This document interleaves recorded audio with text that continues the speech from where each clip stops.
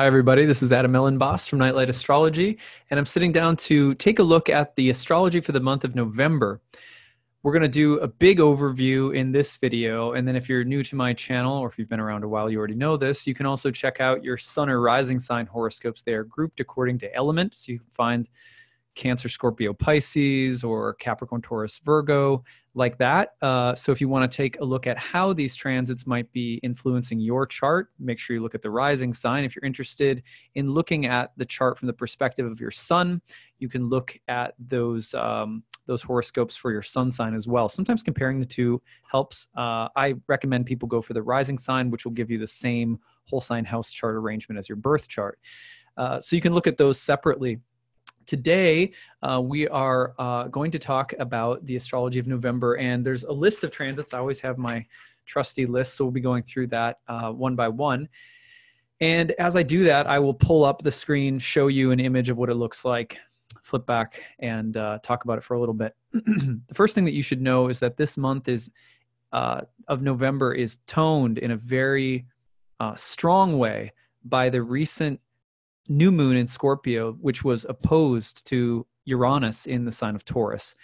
I'm not going to spend a lot of time talking about that because I did a whole new moon in Scorpio video on that very topic recently, which you can go back and look at in my YouTube archives. It's like a full hour on the way in which that transit is toning the entire month of November. So I don't want to do a repeat on that. A lot of good content there. Be sure to check that out.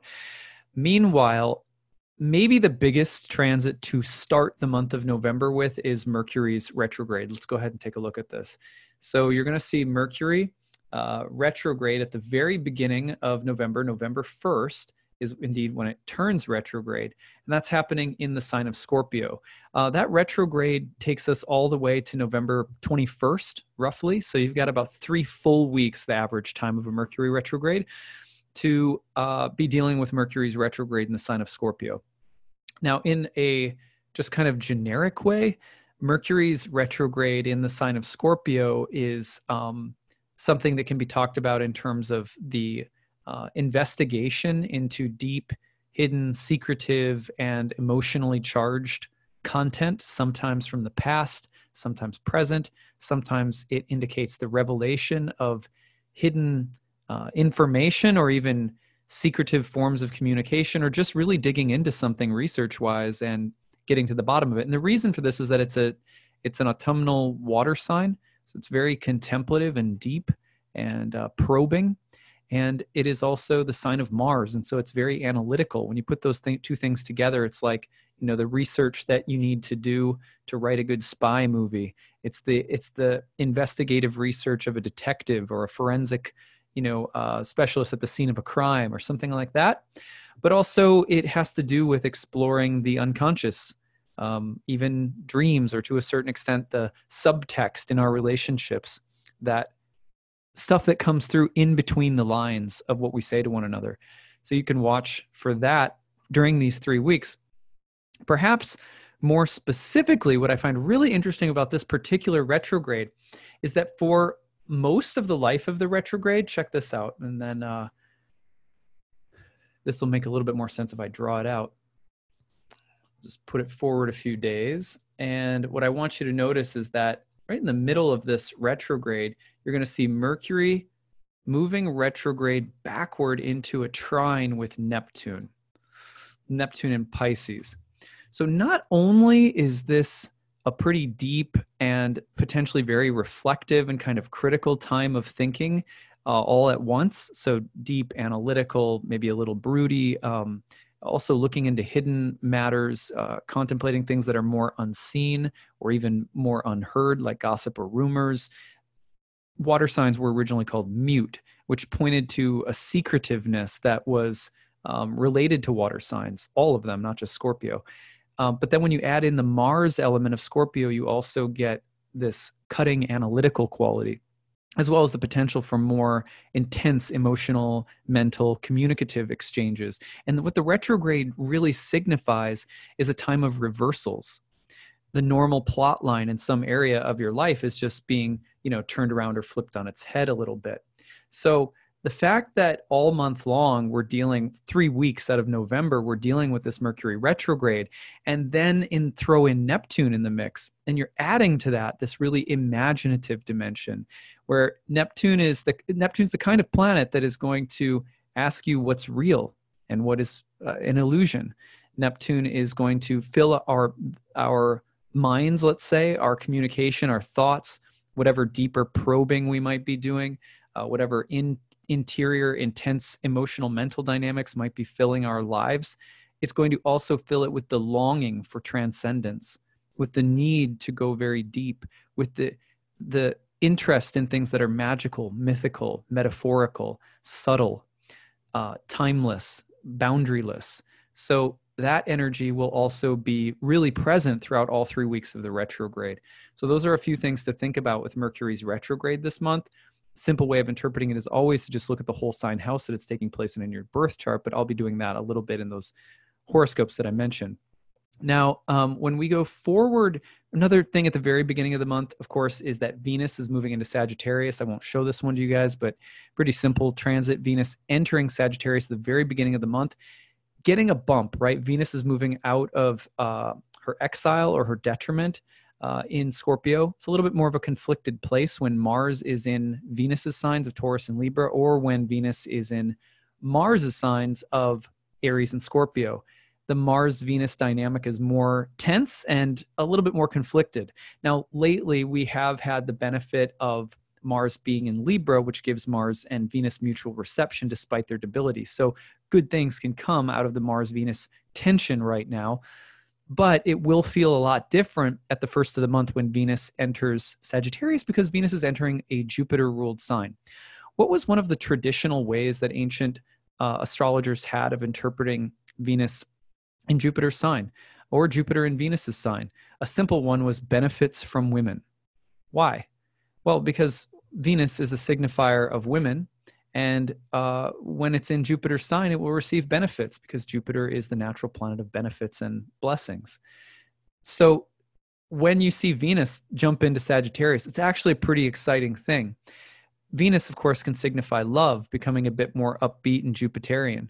It can include topics like justice for women, Jupiter being a sign of morality and uprightness and virtue, and Venus being a sign of women.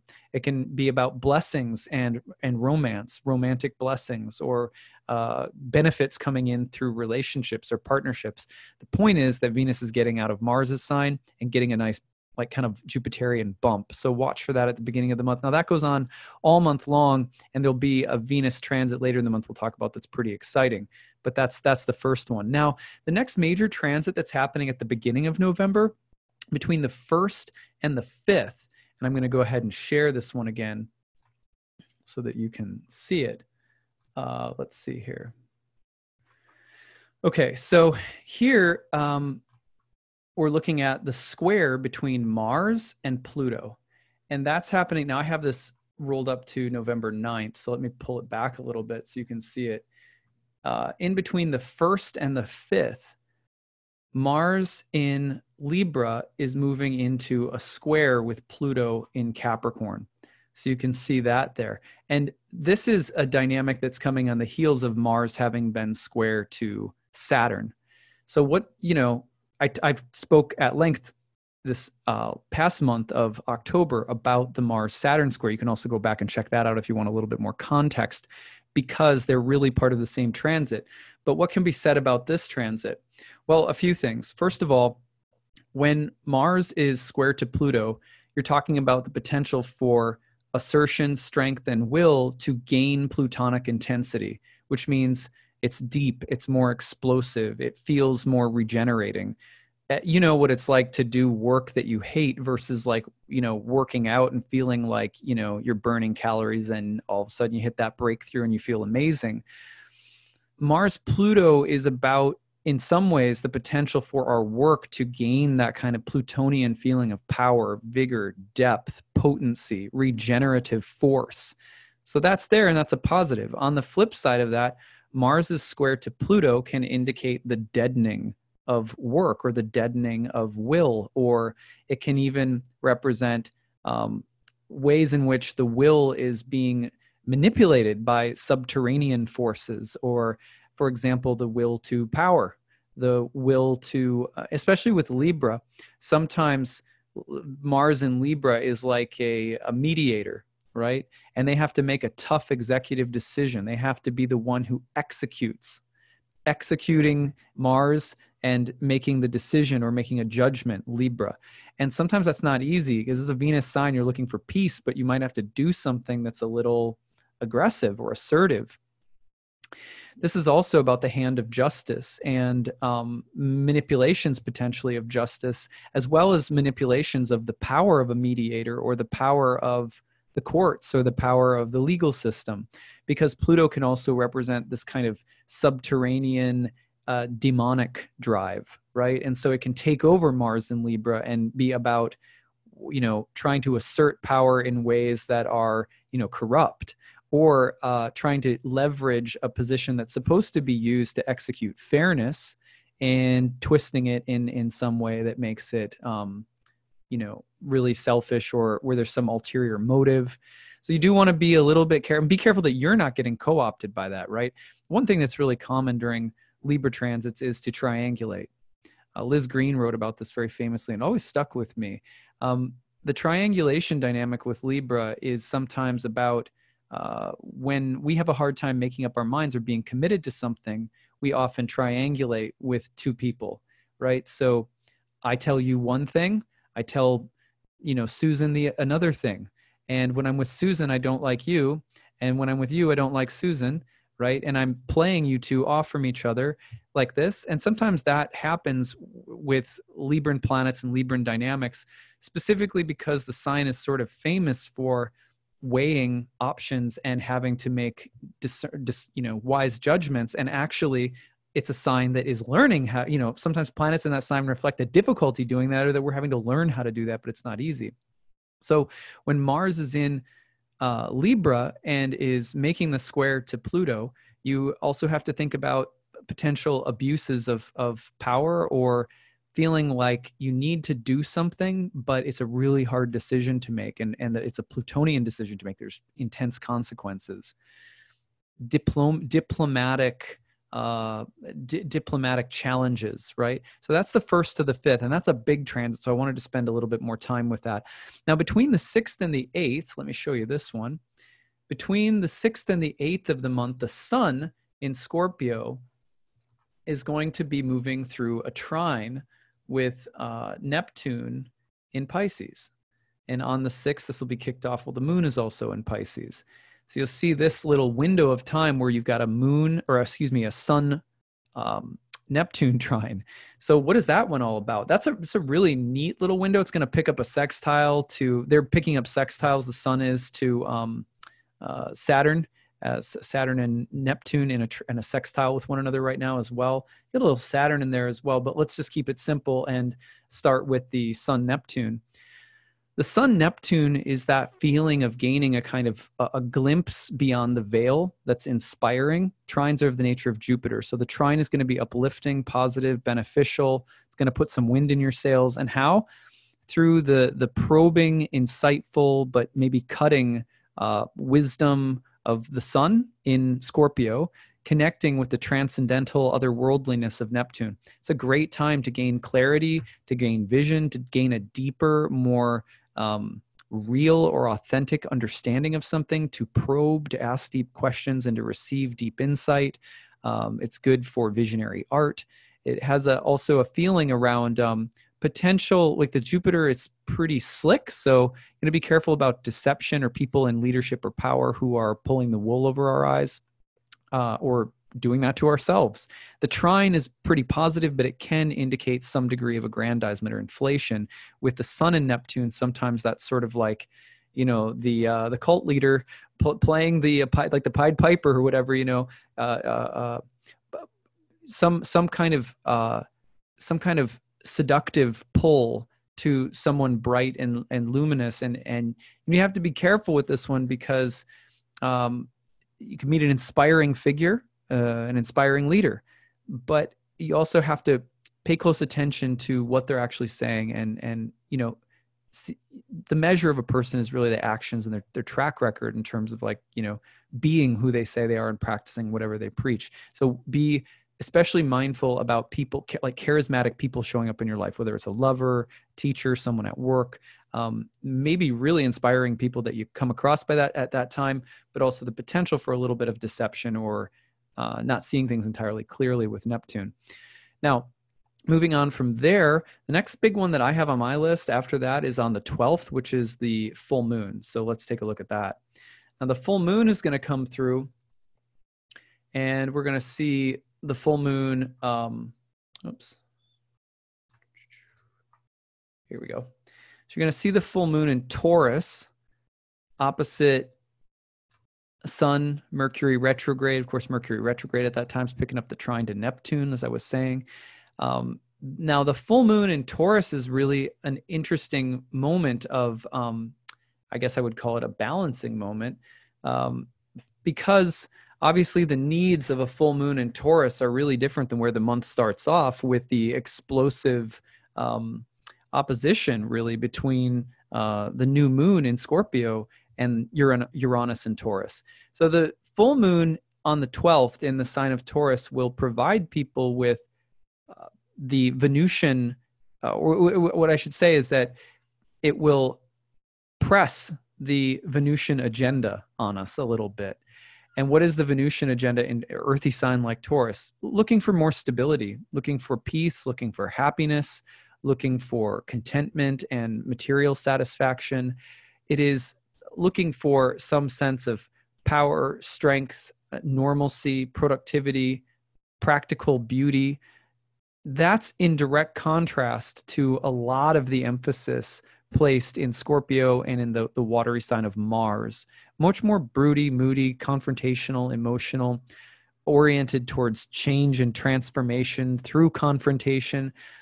The full moon comes through and says, let's press the pause button and make sure that we're getting some ground beneath our feet, making sure to enjoy this moment and looking for deeper and perhaps even more practical forms of security and stability.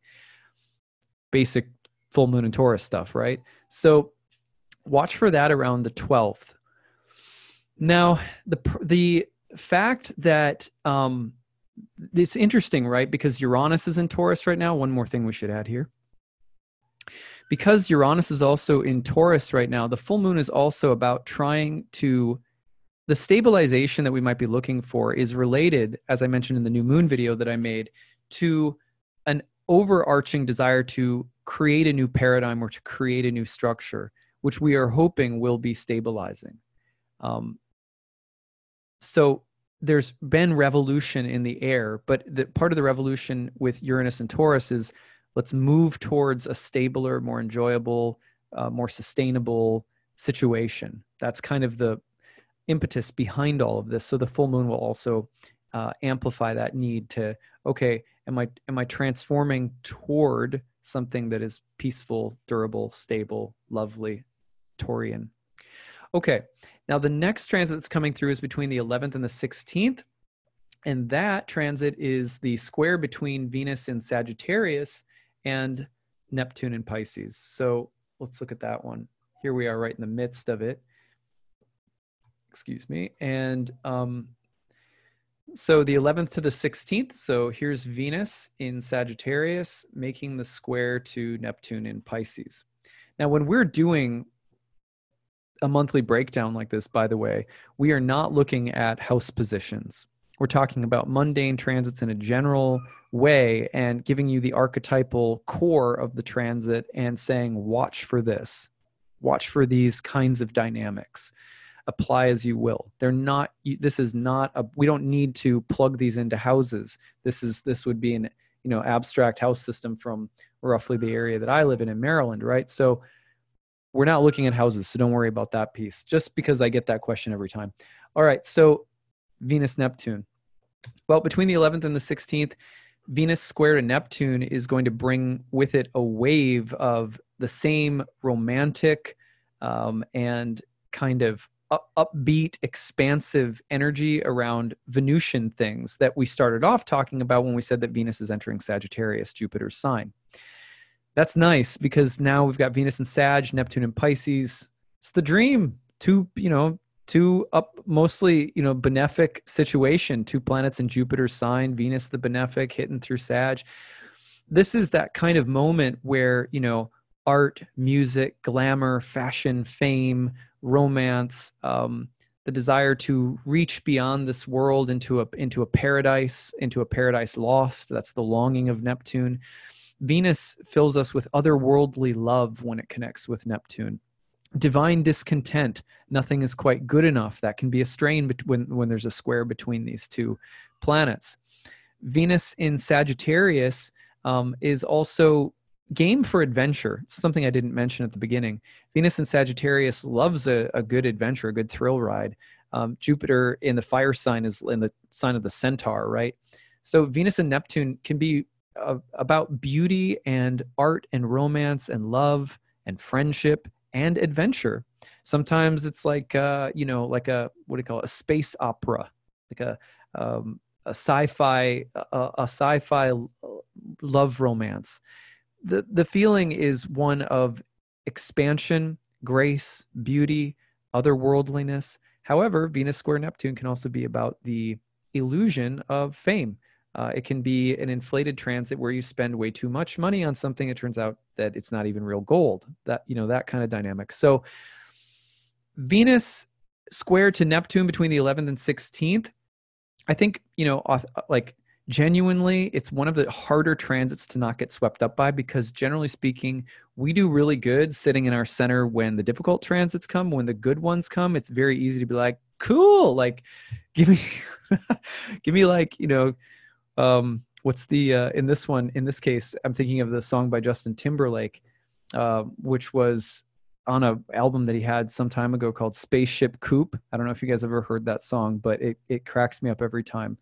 I'm like, I don't even remember how I heard this song. I think my wife and I were driving somewhere on vacation, and we had nothing. We accidentally forgot music. We were in a Starbucks, and we picked up his album because we were like, well, this will at least give us something to listen to, because we just weren't into the radio for whatever reason. So we listened to the whole album. And we were like, wow, it's pretty good. And this was the one with Bowtie, I want to say. I can't remember. Anyway, so there's this whole song that he wrote about taking some girl in a spaceship, like a really hot spaceship convertible ride to the moon. So that's Venus Neptune, right? But you can also get totally lost in it. By the end of that song, there's like all of these fake orgasm noises going up like crazy, and it just cracked my wife and I up. We were. I feel like you can never be too young for some pop music or too old for some pop music, but that even for us was a little cheesy. Anyway, so be careful of Justin Timberlake coming to take you away in a spaceship convertible between the 11th and the 16th. Okay, otherwise, on the 16th, there's also this really interesting signature, which is a grand water trine. I'm not going to show it, but grand water trine with the moon in Cancer, Mercury, Scorpio, and Neptune in Pisces. Really potent, kind of emotive day with Venus squaring Neptune. So real kind of otherworldliness right in the middle of the month. Maybe I'll do a YouTube video at that time and try to reconstruct a spaceship coupe that we can all fly away in. All right.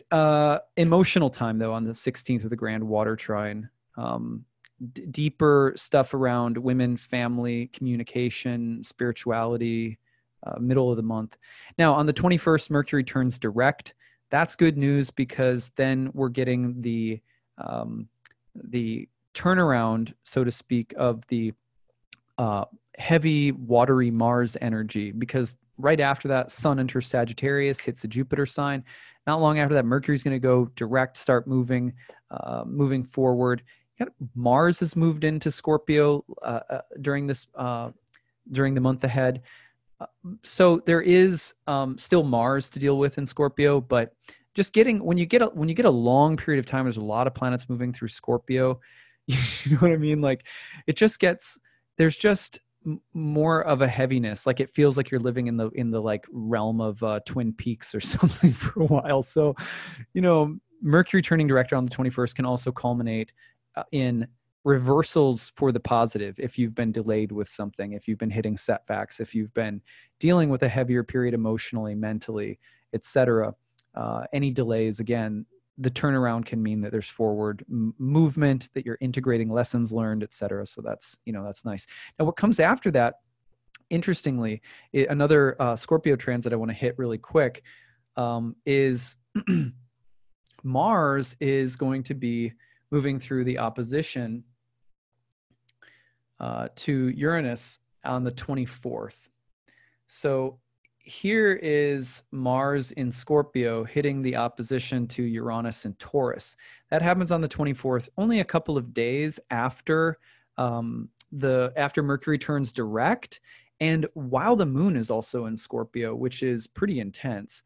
That 24th, what are you going to watch for around that one?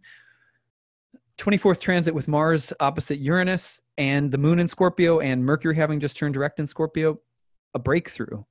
Mars opposite Uranus is a moment of aggression, force, muscle, strength, will, courage, bravery, hitting the planet of revolution, change, that Promethean impulse to awaken, free, ascend. So it's pretty explosive, though, with Mars in Scorpio. Very strong Mars placement in its home domicile. With Mercury having just turned direct, feels like a kind of like punch through to another level kind of moment. You got to be really careful about blowing up. This is a transit that can be very explosive, very violent, actually. And so, this is the kind of thing where Mars opposite Uranus, there will be a big accident in the news somewhere, right? I hate to say it, but you can almost put money on it that there's going to be a train derailing or, some form of technology, right, that goes off the rails, or some kind of sudden attack, or some kind of unexpected, electrical meltdown that results in a fire. It's Mars opposite Uranus can be like that. Now, I want to tone that down, back that up a step, because for most of us, it's not going to be that. But I'm just saying, just kind of consider yourself to be someone who is like emotionally irresponsible at that time. Be like, okay, right now, like I am not the most emotionally irresponsible person in the world. I could fly off the handle here. Just if you think about it a little bit like that, just kind of cautioning yourself. And also telling yourself, I'm emotionally mature and I can I can deal with this. I don't know how good it is to tell yourself that you're you're an emotionally loose cannon. But I'm just saying, just treat yourself like you could be, and be careful, because that's the kind of moment where you can kind of you can smoke someone unintentionally. And the other thing is, this is not the time to engage in like road rage or any kind of like potentially more volatile exchange with other people, because it can get it can get medieval pretty quickly. Anyway, so Mars opposite Uranus, also the assertion of freedom, the need to strengthen one's individual position or views, even if they go against the status quo. That kind of energy is real strong around November 24th. Now, the other last transit that I want to talk about is a series of transits happening in Sagittarius toward the end of the month. So you can see this one right here around the 24th, which is on the same day of the Mars opposite Uranus dynamic. And maybe this is kind of a silver lining in terms of things really flying off the tracks, but 28-degree Sagittarius. Look at that. That is a beautiful Venus-Jupiter conjunction. And let me tell you right now, watch how this works, right? Let's keep our eye on Venus-Jupiter. And let's revolve the clock a little bit. So here's the sun. You can see that the sun is just below the descendant, which is the western horizon right here. So hanging in the western sky just after sunset, going to give you like an hour or so. Building up to this, you'll see it all month. You'll see Venus approaching Jupiter, but watch that, because that is going to be, it's going to be like a big, sparkling, beautiful gem of a conjunction in the sky. You'll see the two lights close together, just boom, you can't miss it. It's a real nice light show to check out. Those are our two benefics, our two good doers, and they're getting together on the 24th. And then 2 days later, on the 26th, we have a new moon in Sagittarius in Jupiter's sign, and Jupiter's culminating in Sagittarius as well. So what does that mean? Well, the good news is that for as intense as that Mars opposite Uranus transit will be towards the end of the month, the 21st through the 26th, there's also a Venus-Jupiter conjunction with a new moon in Sagittarius. All Jupiter, Jupiter, Jupiter. So what can you expect from that? Well, first of all, when Venus and Jupiter get together, you get blessings. You get blessings from women, from friends, from love, from relationships. You get blessings from allies. You get positive social connections. You get aggrandizement around things like wealth, beauty, jewelry, fashion. You get Venus, Jupiter is because Centaur, because the Centaur in because the Centaur in Sagittarius is generally game for a party. It's also like it's a more upbeat, adventurous Venus-Jupiter dynamic. Venus-Jupiter dynamics, by the way, often result in things like, spending too much, eating too much, going over the top somehow, especially around things that you're trying to do for pleasure. So it can be that kind of wealthy, materialistic, greedy, vain. You got to be careful of that. That's the shadow side. But on the positive note, this is like, boom, it's nice and big, and it's amazing. It's amazing how much abundance and support can come through a Venus-Jupiter conjunction. So watch for that. It's a time of great optimism as well. And then the new moon in Sagittarius, the last new moon cycle, full cycle of 2019 in a Jupiter-ruled sign, Sagittarius. We are the theme of the month ahead will also be about the expansive themes of Jupiter. But December, that's going to shift a little bit because Jupiter is going to jump into Capricorn where it's in its fall. So the Jupiter themes are going to get a little dicey in December. We'll be talking about that next month. But the basic thing that I can tell you now is that where Jupiter traditionally represented morality, cosmic order, cosmic goodness, virtue, etc., when it hits Saturn sign, sometimes it's about the fall or collapse of the moral, legal integrity. It is about failures of Jupiter, or it's about the desire to start some new order or new system just because of the failings of an old one. It's a more conflicted transit we're dealing with Jupiter in December. But the end of November, especially with Venus conjoined Jupiter, it's a really nice, pretty sweet, uplifting energy. So should be good. All right, so that's what I've got for you guys. But I want to direct you to one last thing, which is my upcoming course. So on November 16th, I start my next Ancient Astrology for the Modern Mystic course. It is a one-year certification course in ancient Hellenistic astrology. If you have been studying astrology for a while but have never studied ancient astrology, Hellenistic astrology, I promise you, even though some of the curriculum, if you look over it on my website, may look sort of introductory, I promise you've never learned it before. You just have to trust me on that, because ancient astrology's way of teaching houses, signs, planets, aspects is completely different from what people have been taught in modern astrology. It's very deep kind of karmic science. It's very beautiful. And it's a nice, deep, structured way of learning an incredibly accurate form of astrology. You can, if you've watched my channel a while, you probably learned a bit more about ancient astrology by this point. But if you haven't and you're just looking for a way of really developing a strong foundation in astrology, starting with ancient astrology, starting with where it all started, is a great place to start. So I really encourage you guys to check that out. If you've been studying for a while, I promise it will blow your mind. Your astrology practice will get a lot better. If you're brand new to astrology, brand new, you're getting into it, you're just starting to learn planets, signs, houses, etc. Again, it's a great structured year-long course that can help you take everything to the next level. People sometimes take the course for professional reasons. They might want to read for other people on some part-time, full-time basis, or they may just want to take it for spiritual reasons. People take the course all the time just because it's their hobby. They love astrology. And hey, it's an amazing thing to be able to read your own chart and have that as being able to read your own chart is like having a map that a lot of people don't have to deal with the ups and downs of life. So maybe the simplest benefit of studying astrology. There are 30 classes on the year plus 12 guest lectures. They are 2 to 3 hour classes each. They meet live via webinar, but you can participate remotely if you can't make it live. They meet on Saturdays starting November 16th. They run from, like I said, noon to about 2 to 3 o'clock p.m. in the afternoon. There is optional homework, bonus material, quizzes, Facebook forum. You can interact with me all year through email. It's a great course. There's a certification course test at the end if you want to try to be certified. You don't have to be either. I also offer a year 2 program and a course in horary astrology, which is also a classical predictive method. So if any of that appeals to you, I'd love to have you in class. The early bird discount for this program ends as of November 1st. So you only have like 2 more days to take advantage of it. It's the 29th when I'm recording this right now. So hopefully some of you will join, but you can sign up and register with the full tuition and a 12-month payment plan, which is a bit more, but you can do that anytime up until the 16th. And if you're applying for need-based tuition because you are in a financial crisis of some kind, or you have a very limited budget, you're on disability, you're a single parent, whatever the case might be, you can also register in that way all the way up until the 16th if I have space open. It's almost full.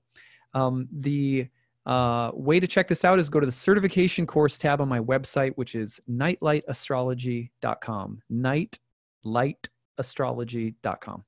Okay, thanks for listening, everyone, and I hope you guys have a great month of November. Please leave your comments in the comment section and tell me how the astrology is unfolding for you as the month goes along. Okay, take care.